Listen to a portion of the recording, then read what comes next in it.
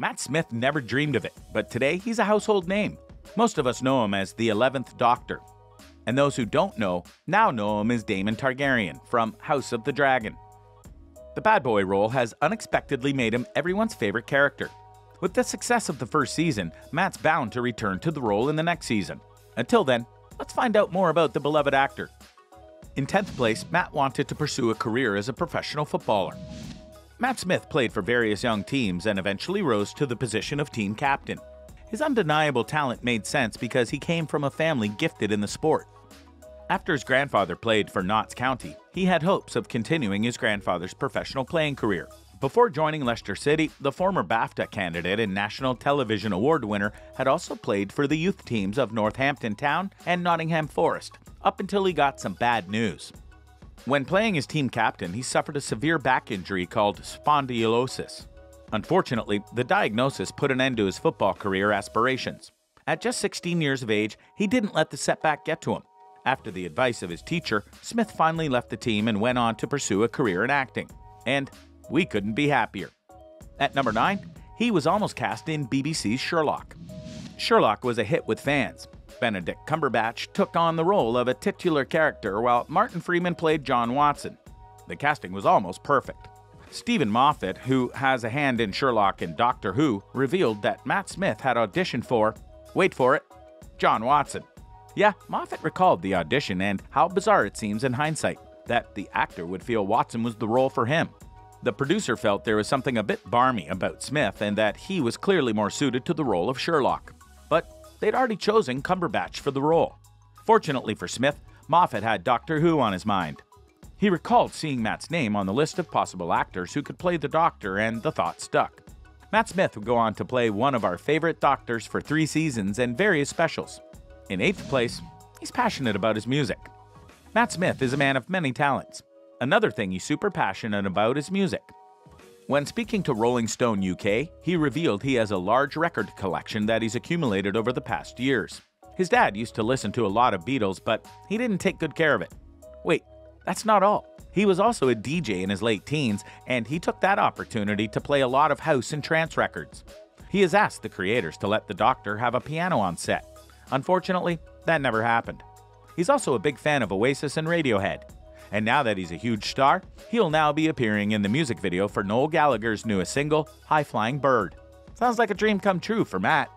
At number 7, he started his career in theater. Like a lot of actors, Matt too learned about his talents when he was on stage. When his footballing career reached its end, he enrolled at the University of East Anglia to study drama and creative writing.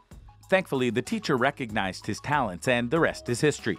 From there, he was able to join the National Youth Theatre, which finally earned him professional work in Fresh Kills and On the Shore of the Wide World. In 6th place, Smith's also incredibly clumsy. Matt Smith became known for being clumsy on the set of Doctor Who. Turns out he's aware of that too. He mentioned that he has a habit of walking into lamps, dropping things, and spilling on the sofa. In fact, producers on the set began to place bets on when he would break the props on the set. Stephen Moffat recalled a specific moment on set where he broke the strap he was hanging off. However, the director loved the moment and decided to keep it in. Moffat couldn't help but add that he brushes off his clumsy moments and it only adds to his charm. That's not all. At one point, he spilled a coffee on a woman. He apologized and brought her another cup, only to spill that one on her as well. When he was filming in South Africa, he was told to stay away from the horses. If you're wondering why, let us clarify. Smith almost broke his neck while riding a horse on the set of The Crown. According to the animal expert, Smith didn't know how to ride a horse, and so a stunt double was arranged to film the scene. But when he was looking away, Matt got on and fell off, almost killing himself. The actor was uninjured, but as white as a sheet. For once, we can say that Matt bit off more than he could chew. At number 5, he spoke with Prince William to prepare. Another major role that Matt Smith portrayed was that of Prince Philip in Netflix's The Crown.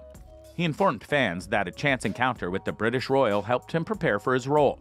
Prince William said, just one word, legend. After Matt played Prince Philip on the show, he couldn't help but agree. The longer he played the character, the more he came to realize the truth of the future king's words. He too began to see Philip as a rock star. Smith met Prince Harry too. At a not-too-grand polo match, the royal walked up to the actor and simply called him Grandad. It proved that Harry had watched the show, or at least he had seen a bit of it. but that was more than enough for Matt.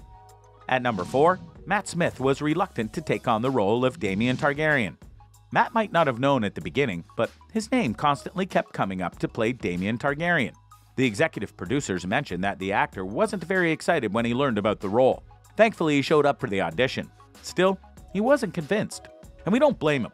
The pressure that came with joining the prequel was significant. Nobody knew how well the prequel would perform. When it was announced that Paddy Considine would be hired for the role of King Viserys, he was finally convinced. Matt had always wanted to work with the actor, and he would finally get the chance to do so in House of the Dragon. Fans of the show will be more than grateful for how everything turned out. In third place, it's been less stressful to play Daemon than the Doctor. You would think that working in a fantasy show as a goofy time traveler would be easier than a Grey character in a world-famous series. But no, you'd be wrong. According to Smith, it's much less stressful to play Daemon than it was to take on the responsibility of portraying the 11th Time Lord. The pressure that came with his biggest role was very high.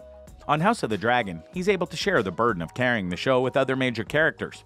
On Doctor Who, the burden was all on him. In fact, he doubts he will ever feel pressure like that again in his career. He explained that as Daemon, all he does is memorize his lines and deliver them in costume in a studio. Things are much different this time around. Regardless, he couldn't help but recall just how much he missed the show. Playing the character of the Doctor has been a fun time for the actor, and it was very tough to say goodbye to the role. In second place, Matt's got an incredible aura. Matt Smith makes friends almost everywhere he goes. Matters are no different on the set of House of the Dragon. His co-star, Emma Darcy, gushed about working with the actor and explained how much he'd helped her on set. As a relatively newer actor, Emma was very worried about the various pressures this role would bring. Matt helped her relax. He asked her to ignore the time pressures and not to worry about such trivial things. His advice and support helped her, and Emma's glad to be working with him. She also added, "And then suddenly, working with Matt Smith, who has an extraordinary aura, I love working with him." The executive producer of the show also recently expressed her surprise. Fans are thirsting over Daemon, and she can't understand why. She stated that Matt was incredible as Daemon. Not that Matt isn't incredibly charismatic and wonderful. Looks like he's a popular presence on set. Can't wait to see what he's going to do next. At number 1, he was the youngest actor to play the Doctor. There are a lot of people who brought this moment into existence.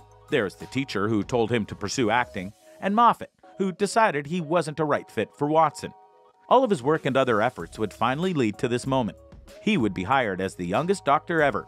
At just 26 years of age, he had successfully beat out a long list of possible actors to finally kickstart his career. That's a wrap for this video. We hope you enjoyed it. Please be sure to leave a like and subscribe to the channel. We'll see you in the next one.